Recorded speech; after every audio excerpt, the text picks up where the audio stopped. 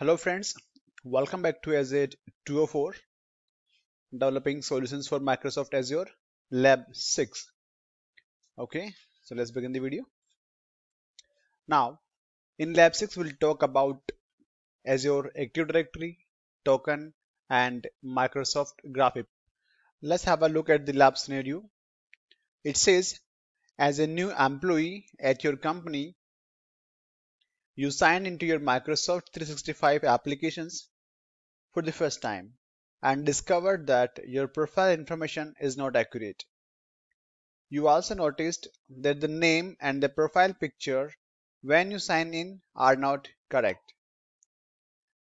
Rather than change these values manually, you have decided that this is a good opportunity to learn the Microsoft Identity Platform and how you can use different libraries such as Microsoft Authentication Library MSAL and Microsoft Graph SDK to change these values in a programmatic manner. Okay, so we'll complete the lab 4 in 4 exercises. Exercise 1 will go and create Azure Active AD application registration. In exercise 2, we'll talk about the token by using MSAL library.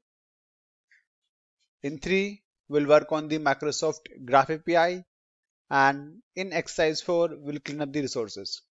Okay. Now, before we dive into the practical video, let's first go and download the Microsoft Learning repo from here. Here's the URL, and you should have VS Code up and running. And open this browser in one of your tab.